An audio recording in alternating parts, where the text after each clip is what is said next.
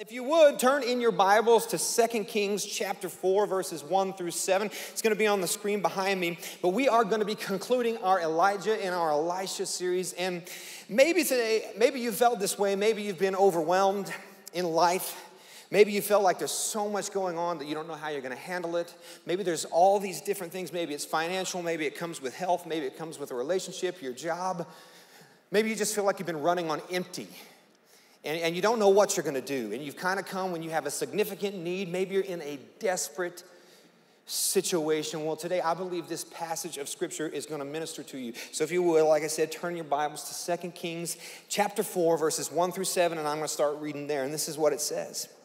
One day the widow of a member of the group of prophets came to Elijah and cried out, "My husband who has served you is dead. And you know how he feared the Lord. But now a creditor has come, threatening to take my 2 sons as slaves." "What can I do to help you?" Elisha said. "Tell me, what do you have in the house?" "Nothing at all except a flask of olive oil," she replied. And Elijah said, "Borrow as many empty jars as you can from your friends and neighbors. Then go into your house with your sons, shut the door behind you, pour olive oil from your flask into the jars, setting each aside when it is filled." So she did as she was told. Her sons kept bringing jars to her, and she filled one after another. Soon every container was full to the brim. "Bring me another jar," she said to one of her sons. "There aren't any more," he told her. And then the olive oil stopped flowing. When she told the man of God what happened, he said to her, "Now sell the olive oil and pay your debts, and you and your sons can live on what is left over." Let's pray. Father, Lord, we thank you for who you are. You are an amazing God. And Lord, we acknowledge that your Holy Spirit is in this place, God. So speak to us. Speak to us, God, in ways we never thought possible today. Show us what only you can show us. Speak things to us that only you can speak to us. And we pray these things in Jesus' name. Amen and amen. Well, listen, some time ago, back in like 2008, I was in a desperate situation. One of our friends, there was a lot of staff here, and we had driven down to Roswell. And one of our friends' father had passed away. And on the way down, my friend Kraig Butler, he drove on the way down. And then on the way back, I was going to take over and drive. Now, we had a lot of people with us. There was probably 6 or 7 people, and Pastor Daniel was one of those people. And when I remember getting back in the car, and I was getting ready, and we were driving back, and we were coming on the road in between Roswell and Vaughn. And I was driving, and I forgot that when I got in the car, I forgot to look at the gas gauge. And so I looked down at the gas gauge, and we are on E. Like, we're on the red line, and there's still like 30 miles to Vaughn. And so I needed to prepare the whole bus or the whole van of people, and I was like, "Hey, we're gonna run out of gas." And they were like, "Ha, ha, ha, ha, you're kidding, right?" And I'm like, "No, we're gonna run out of gas." And so we're going, and I'm praying, I'm pleading with God. I'm like, "God, please, God, let just give us supernatural gas. Let us keep going, God. Come on, please, God." And then everybody else in the car, they started praying too. They started laying hands on the car and praying. And all of a sudden, the gas gauge started cranking up. And we made it all the way to Vaughn. Isn't God good? Yeah, that did not happen. That's a bunch of bull. We ran out of gas and we got stranded on the side of the road. That's what happened. We got stranded. And it was like, what are we going to do now? We're like 15 miles from Vaughn and we're broke down. But I think sometimes we read this passage and we think that's how God works. And I'm going to pray and God's going to supernaturally give us this or that. There's going to be magic money that appears in my account. That's how we believe, right? Because, man, and here's the thing that I think is important. While God did not provide more gas in the tank, he did provide something else, because at that time we decided, okay, we have to hitchhike. And so we throw the thumbs up. And at that time, there happens to be a judge and his wife from Texas driving through. They're on their way to Santa Fe for vacation. Now, if you want to get in the car with somebody, you don't want to get in with random people, but we got in the car with a judge from Texas, America, God's country, right? And this is what I'm saying to you is God provided that judge in that very moment to get us from there to Vaughn. And not only did that judge get us the ride there, he also went and flagged us down another ride to take us back to our car. And so we got our gas and we went back, and these farmers took us back, and we were driving in the big dually truck, and there was lots of flies in there. And I was thinking to myself, I'm like, this is awesome. I have never hitchhiked before. This is such a great adventure. Because I'm like 24 years old. I'm like, this is so cool. I'm a hitchhiker. And then Pastor Daniel, though, he was the one who went with me while everybody else stayed in the bus. And this shows you how different our personalities are. He was sitting there when we were with the farmers. He was thinking, okay, if these guys do anything crazy, I'm going to punch this one in the throat. I'm going to push Kraig out the car, and I'm going to dive out after him. So that shows you how different our perception was. But God didn't provide supernatural gas in the tank, but he did provide everything we needed. We just had to do our part, and that was go ask for the ride. See, sometimes you could get there and be like, what do we do? What do we do? What do we do? And panic. Or you can do your part and expect God to do his part. And that's a big theme we've been talking about through this entire sermon series.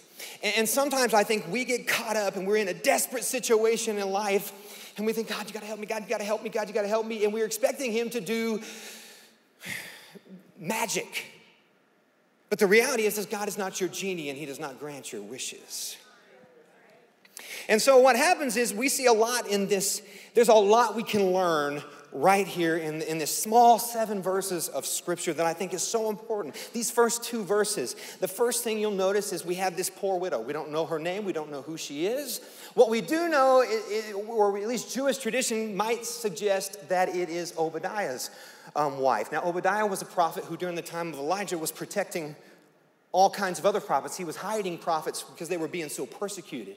And so that would make sense because he would have had to spend all his resources protecting those prophets. And so there was nothing left. And now maybe it's not Obadiah's wife. Even if it's not, she's still, at that time, prophets would have been spending a lot of their resources. A lot of times they would have been on the run. There would have not been readily available jobs to them. And so she's come, and her husband has died. And there's not much she can do about it because there's not a lot of opportunity for women.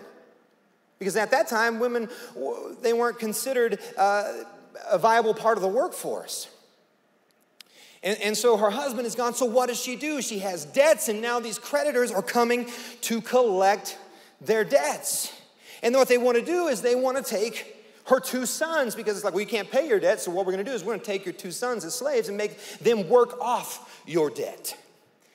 Now, I don't know about you, but if you said, it depends on the day, I'll take one of your kids and we'll pay off your student loans, depending on the day, depending on the kid, might be worth it, right? Just being real. I'm kidding. I would never trade my kids to pay off my debts. I'm kidding. Mostly. If you have 4 kids, you know. Ain't nobody like, I can't believe he said that. If you had 4 kids, you'd know. You'd know. But anyway, so this is what's happening.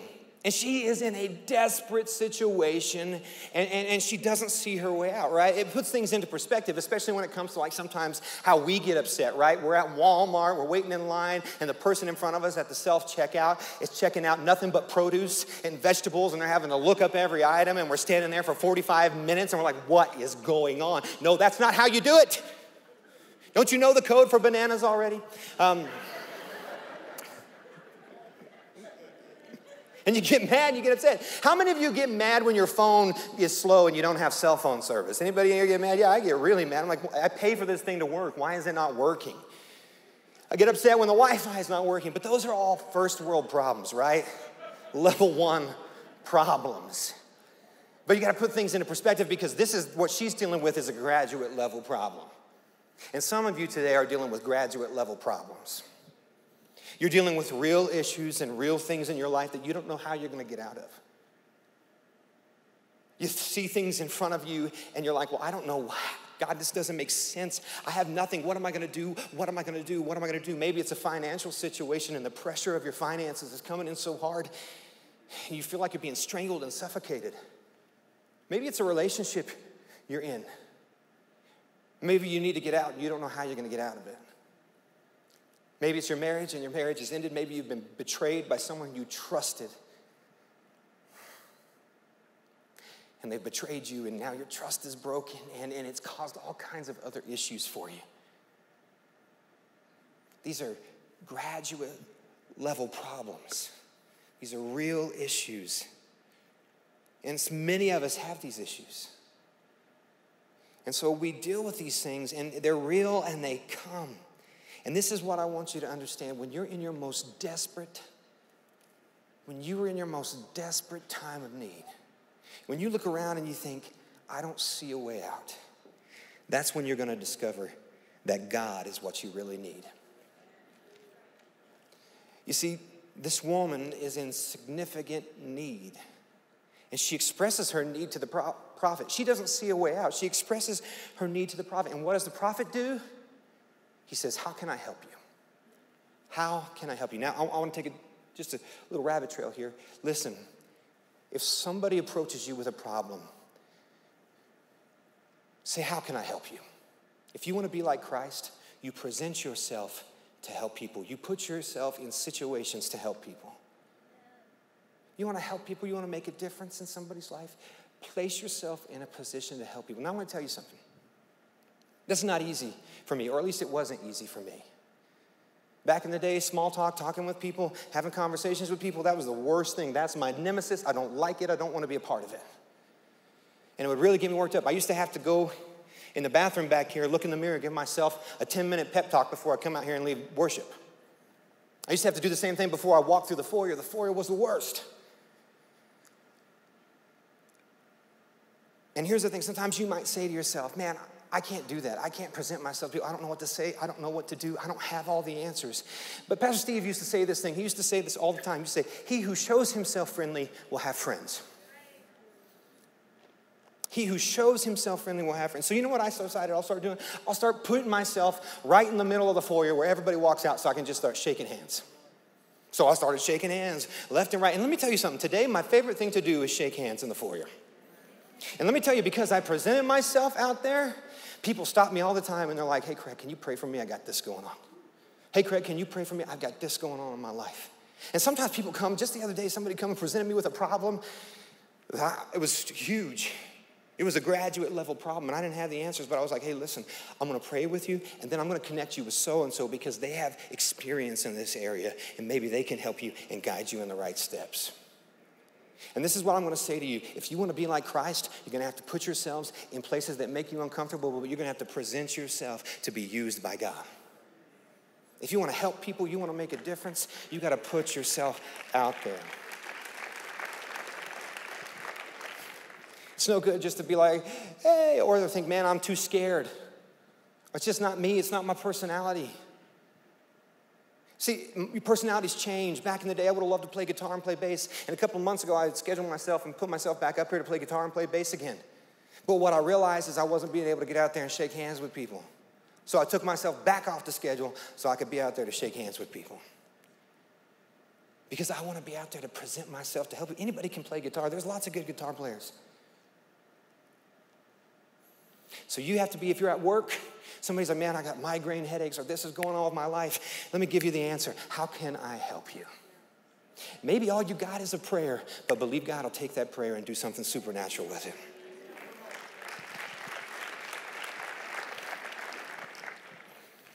So then, she comes in, she says, he says, how can I help you? And he treats her with such dignity and respect, and he says something to her that is very, very profound. He says, tell me, what do you have in your house? He doesn't say, I'm here with all the answers, but he respects her dignity, and he says, let's start with what you have and let God meet your needs through what you have. And so what does she do? How does she reply? She says, your servant has nothing. There's nothing in my house. There's just some olive oil, and I'm going to use that. I need that. I got to live off that. There's nothing. Now, how many of you know, maybe, men in here, maybe you know a woman. Maybe you know a woman. And sometimes she's got somewhere important to go. And so she goes into her closet. And she begins to look across her entire closet, which it might be three-quarters of the closet is hers. You can clothe a small country. Maybe you know somebody like this. And they just flip through.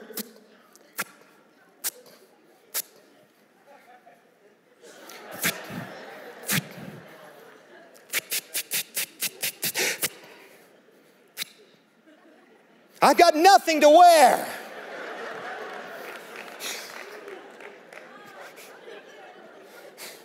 Maybe you know a woman. I don't know that I know a woman like that, but maybe you know a woman like that. But you look through there, and here's the thing that I want to point out. Sometimes in your greatest time of need, in your most desperate moment, all you can see is what you don't have. And you can't see what you really have. Because you're desperate. And you're looking, but what do I do? Like, it's like when we ran out of gas, we could have sat there and been like, what do I do? What do I do? Cell phone service is not working. What do I do? What do I do? But we had to make a plan. We had to do what we could do. And so many times we're looking around, and it's interesting that when you're hurting and when you're lacking, sometimes all you can see is what you don't have. And you miss the blessings that you do have. See, when we get down and we're depressed and we're hurting and we're just consumed, at that moment we're just consumed with what we don't have.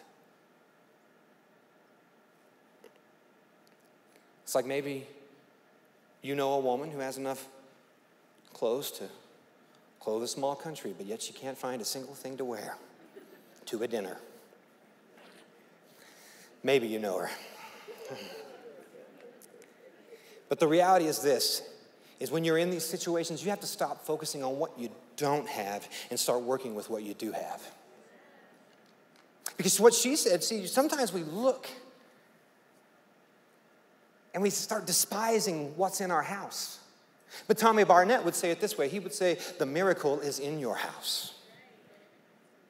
And see, so many times she was looking, she was thinking, oh, I just have olive oil. Oh, I got to use that. That's going to be I got to cook with it. I got to do all these different things with it. That's all I have.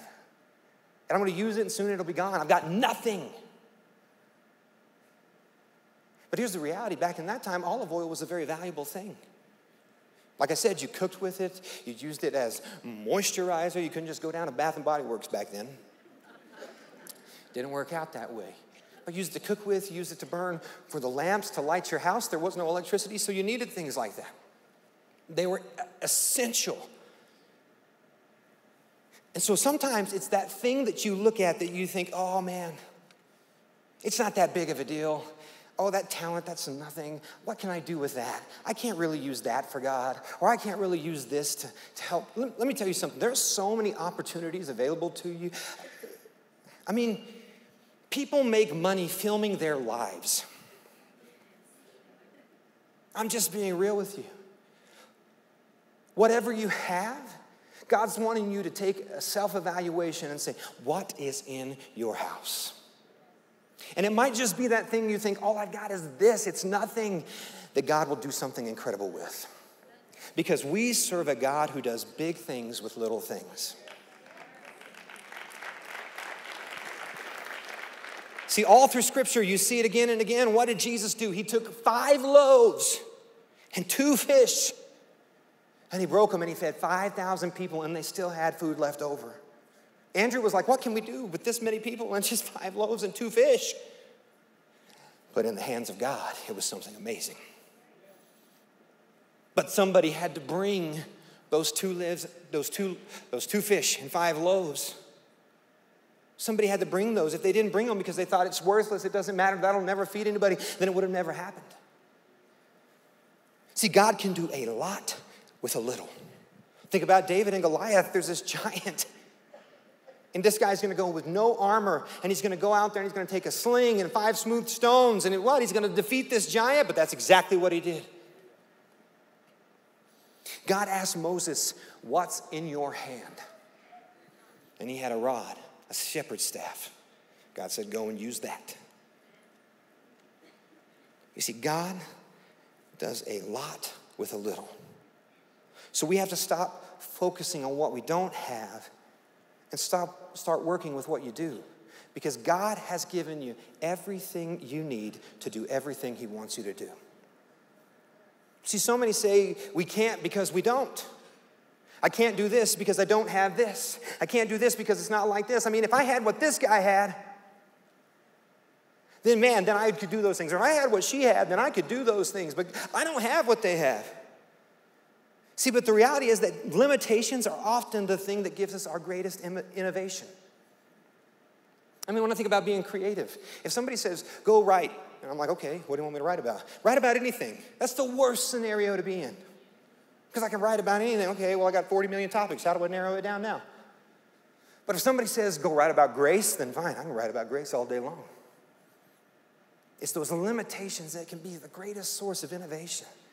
And sometimes we're looking at it, well, I can't do this because if I was like this, or if I had this, or if I had that, if I had what they have. But listen, that's not a biblical principle. God doesn't care where you start. He only cares about what you use and how you use it. Only that you use what you have. See, but the world wants to tell you, well, your limitations are the problem. That's what's stopping you from being a success, right? So, man, if we could just make everybody equal, then it would all be good. Right? If that's the case, then the stimulus would have worked. But it didn't, because the reality is this, is that if you can't be faithful with a little, you'll never be faithful with a lot. If you can't be trusted with a little bit, you can never be trusted with a lot. Well, we'll just make everybody equal and it'll all be good. No, because the same people who would spend their little bit on all the wrong things will still spend their lot on all the wrong things. The world wants to push it. They want to push socialism on us. But did you know socialism, nothing that God is anti-socialism. Jesus is anti-socialism. You're going to hear it said the other way, but he is anti all those things. Think about the parable of the talents and it settles it all. Because if the world, then everybody would have said, oh man, that guy who started with only one, that poor guy. But what did God do? See, that poor guy wasn't even faithful with the one thing. And so what did God do? He took the one thing away from him and he gave it to the guy who had 10. See, the world would say, well, the guy has 10. He doesn't need more. But the difference is God could trust that guy to do so many great things with the 10 and now the 11. That's why the Bible says, he who has will have more, and he who doesn't, even what he has will be taken away.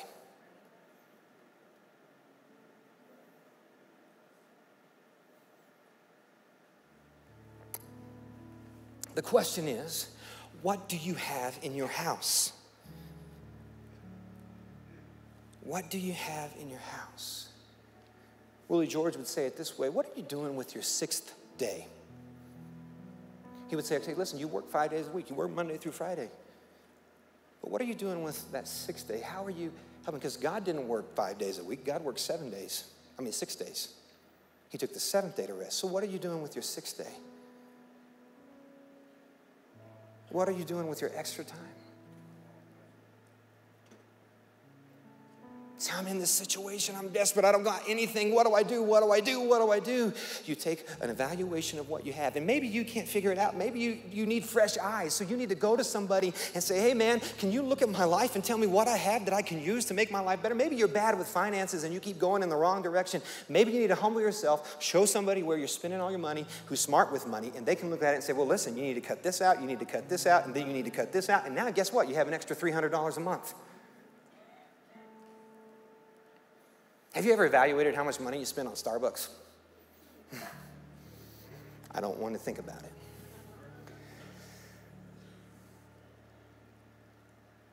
I'm asking you today, what is in your house? What is in your house? Because here's the thing. We offer God what we have and trust him to give us what we need. We offer him what we have and we trust him to give us what we need. I had to hitchhike a ride, but I had to trust God to keep me protected on that ride and take me to the right place, and he did. So what happens is she gets all her jars together. She goes in the house and they close the door behind them. Let me tell you this, when you're in a desperate time, get people around you who are going to build you up, who are not going to tear you down. Don't let people come into your room if they're going to say, well, I don't think this is going to work. I don't know how this is going to work, guys. I don't know how you're going to get out of this. Get those people out of your life. Get people who are like, I'm going to believe with you that God's going to do something for you and he's going to change your life in this moment. So let's go. I'm going to agree with you in faith. And so that's what they do. And they bring all these jars. They go borrow jars from all around. And she starts pouring it in, and it keeps going. Not magically, supernaturally, God did it. It keeps going and going and going till what? Till she has no more jars. Now let me tell you, this is why it's important that when you go for God, you go big. Because what if she only got a few jars? What if she only got jars, but she expected God to do something? She did her part, she was obedient, and she expected God to do something amazing. Sometimes we look at our life and we look at these things and we say, yeah, but that's not going to work. Well, here's the reason that can't work, or here's why that's not going to work. That's just this little old thing, so I'll try, but we'll see. That's just a victim mentality. I'm a victim because it's not work. I don't have what they have. I don't have what he has. And listen, that's not Christ, because if you're in Christ, you're a victor, not a victim.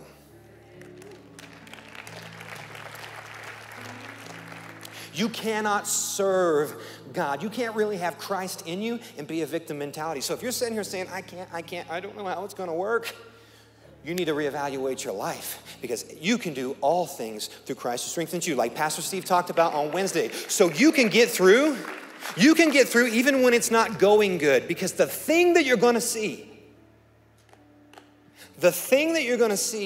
is this whole time, what you really needed when you're in your most desperate moment, what you really needed when you are looking for something is Christ. Because it's Christ that sustains you. It's Christ that gives you victory. It's Christ that does it all. So when you're having to go through tough times, you're like, how am I going to make it? It's Christ that gives you the strength to keep going through those tough and hard times. It's Christ that motivates you and encourages you to say, okay, what's in my house? What do I have? I may not have this, I may not have that. I may not have what he has, I may not have what she has, but what do I have that I can use and let God multiply it? Because it's in those moments when you put your focus and you start saying, okay, this is what I have, this is what I'm going to do, and I'm going to be responsible with what I have. I'm going to be faithful with what I have. That's when God multiplies it. That's when he pours out a blessing on your life that you can't contain. And it's not before that. Sometimes we wonder, man, I can't get my finances in line, but the problem is you're not tithing and you're spending it on things that don't matter.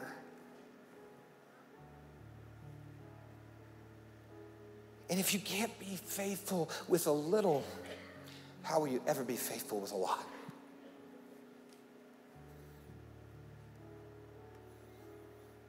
God loves you, and he wants the best for you.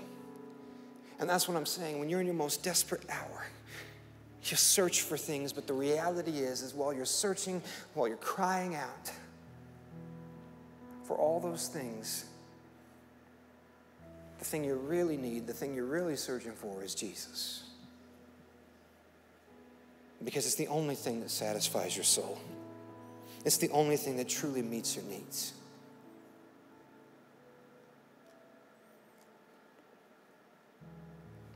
At some point in our lives, we have to stop waiting for what we want and start going and getting a bunch of jars. You have to flip your attitude. You have to flip your heart. You have to start saying, well, I want this, I need this. How do I get this? I don't know how I'm ever going to get this. And at some point, you just have to step out and start getting jars. Empty jars that you're ready to fill. And at some point in your own life, you have to empty out your own life. You have to empty out all these things that catch you up, that you trip over so many times so that you can let God fill you up.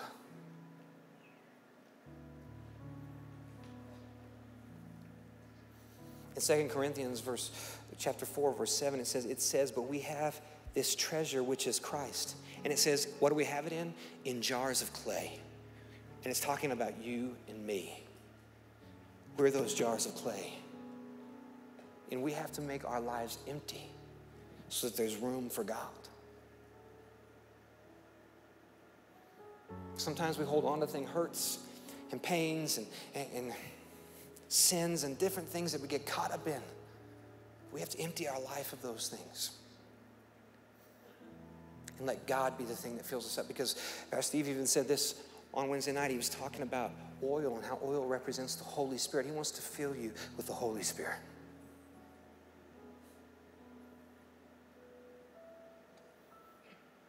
God wants to change your life.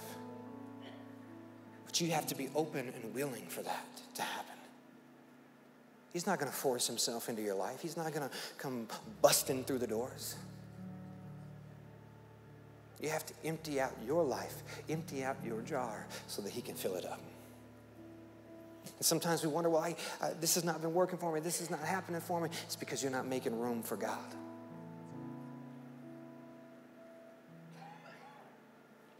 It's because you're not making room for God. When you don't have what you want, what you're going to find out is that Christ is all you need. So this is what I want you to do today.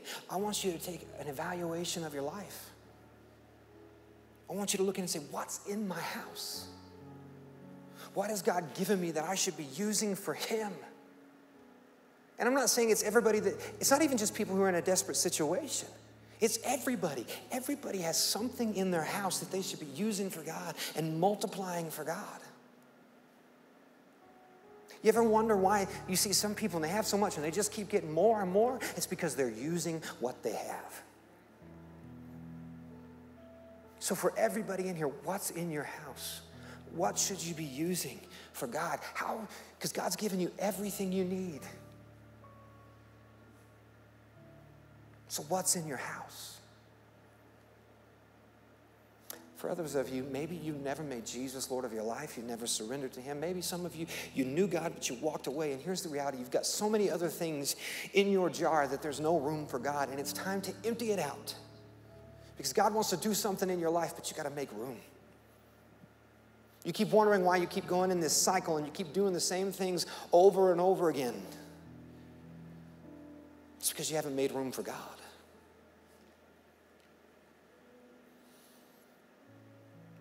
You keep searching and you keep searching and you find something for a little while and it fulfills you for a moment and then it's gone and then you're right back where you started.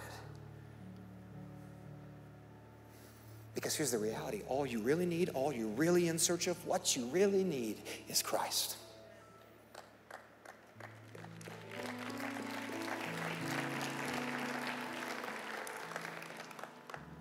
You see people and they go through horrible situations.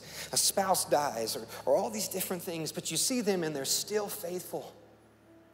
You know why they're able to still be faithful? You know why they're able to still keep going? Because Christ gives them strength to keep going in that horrible time. And it's not easy. I'm sure if you talk to any of them, they would tell you it's not easy and that they still hurt and they still break down and they have horrible days. But they keep going because it's Christ that's motivating them to move forward. So listen, with every head bowed and every eye closed, no one looking around.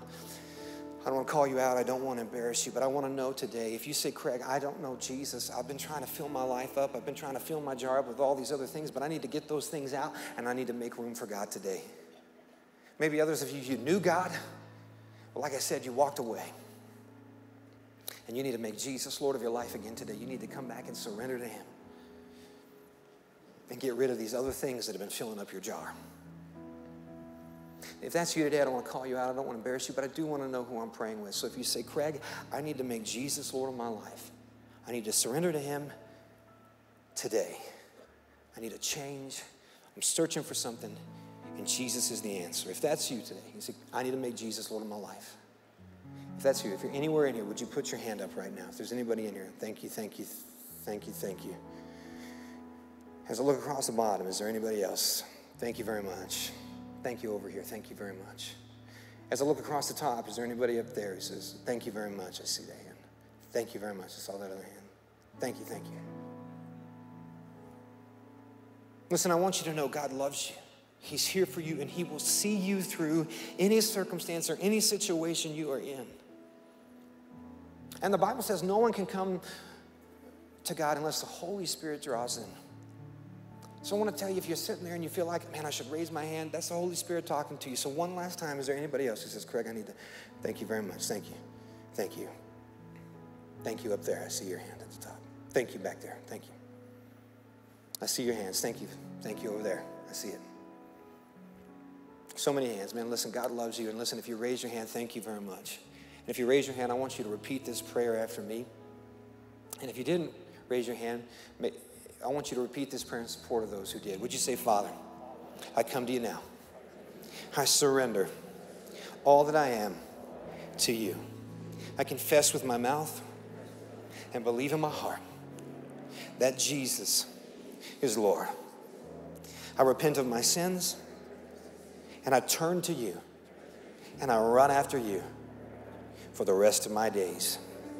And I pray these things in Jesus' name. Amen and amen and amen.